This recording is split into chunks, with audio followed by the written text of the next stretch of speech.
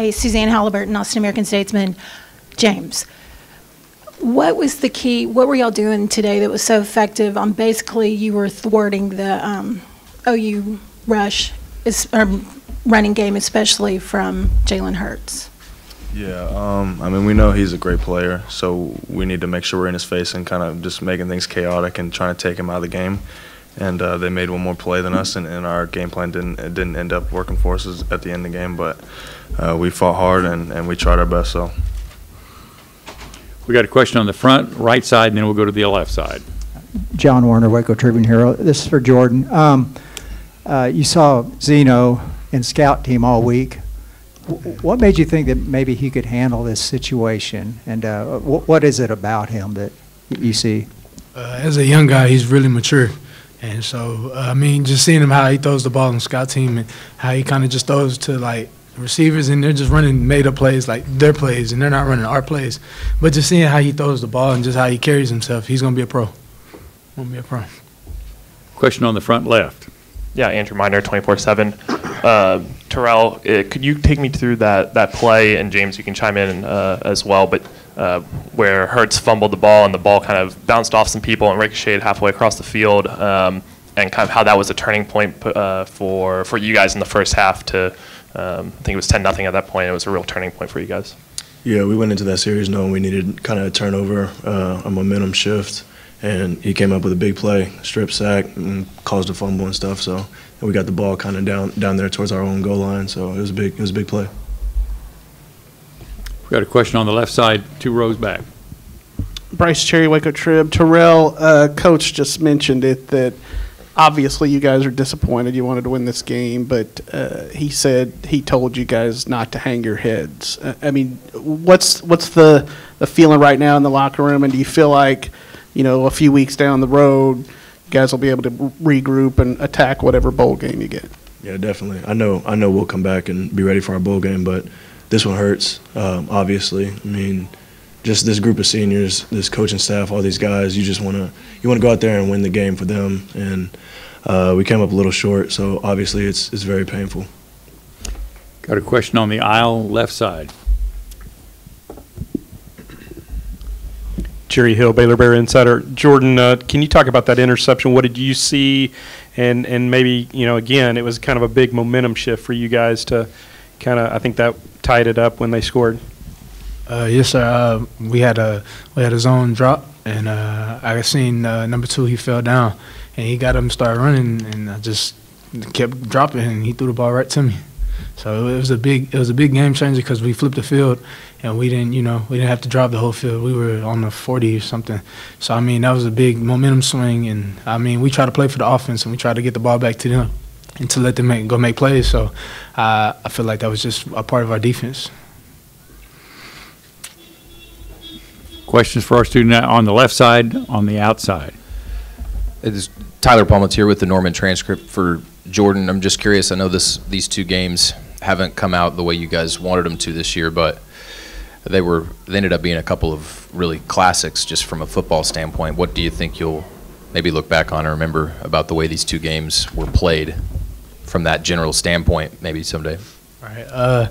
I mean, playing against OU is always a good challenge because, you know, it gets to see how good we really are. And, I mean, the game didn't go the way we wanted it to today and the last time. But, I mean, I feel like that is a testament to what type of defense and what type of players and what type of culture we built here. And, I mean, just going off of that, it's a good way to go into next year to be able to look forward to that and be ready and not come into the game thinking we're not supposed to be there because we deserved every right to be here today. We got a question on the outside left. Paul Jones, NBC5 here in Dallas-Fort Worth. Jordan, what makes Matt Rule such a good head coach in your opinion? He never allows us to be complacent. He never allows us just to be okay with just being good. He wants us to be great, and not in just football, like in life. Like he wants to push us to be better men, better fathers, better everything. And so like he lets it be the players' team. And we led the team a lot this year. It was kind of like he gave us the team, and we kind of just pushed the culture that he was standing for. And I mean, just kept grinding and just kept pushing us, and he taught us the process and just how to keep getting better every day. Question on the second row, right side. Shahan Jayaraja, TexasFootball.com. What do you think you gained from this game, just from the experience of playing on the Big 12 championship game stage, and how do you think that impacts the team heading into 2020 and beyond? I think it gives our young guys kind of insight of what we have to do to get here, and then what we have to do to win. I mean, just playing in the game was a big deal for us from where we've come from, and then just like I said, our young guys, letting them know that this is what it takes to get here. We got a question on the front row left. DJ Ramirez, Baylor Lariat. Terrell, what did it mean for y'all to have Clay Johnston out there as one of your captains at the beginning of the game? Yeah, that was huge. That's something we had talked about all week. Clay obviously is our leader, like one of our leaders. I mean, I feel so sorry for him that he couldn't play in this game, but having him out there as a captain shows what kind of leader he is and what kind of person he is. Question against the wall on the right side. James, ready? Yep. James, describe trying to contain Jalen Hurts in the running game, which you guys did, but it just seemed to like slip away on certain plays. You never could quite stop him, I guess, in the end.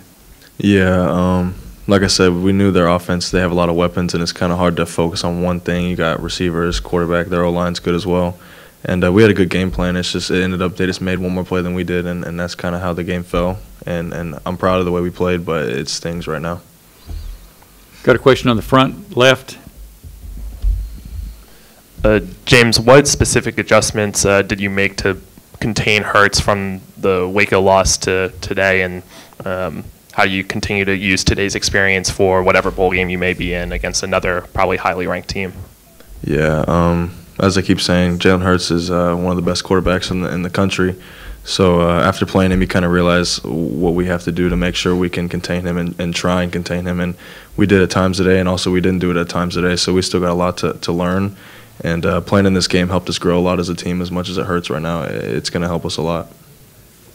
Question on the second row. James, you'd already set the career mark, 2 sacks today, single season record.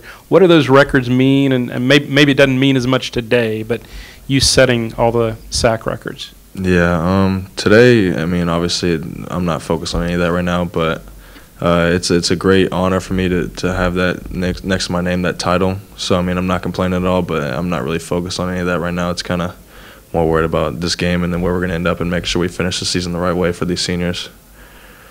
This final question for our student athletes.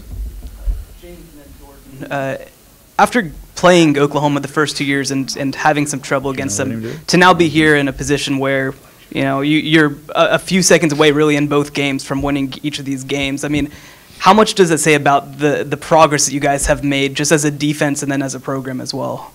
I don't think many people realize in the country that this team is the toughest in the country because we've been through more than anybody that you can ever imagine. The things that we've gone through our freshman year, things that have been said to us, people just thinking that we just don't belong here. So it made us have that little chip on our shoulder and make people realize like who we are, and it made us work. And it wasn't enough today, but it will be soon enough.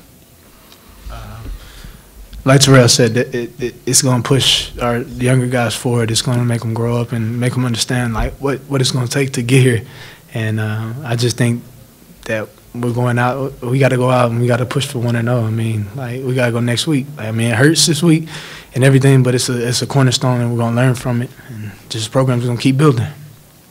Guys, what was the reaction like when Charlie went down and you knew he was not going to return? And I guess a second part to that question, just your thoughts when Gary and Jacob both came in and had the successes that they did. I mean, we really didn't know that Charlie had went down until like late in the game. But as soon as we seen Gary out there or Zeno, we just was like, let's go. It's next up. I mean, that's what we preach here. You play like a starter and you act like a starter, and then when it's your time, it's no drop off. It's just next man up. Okay.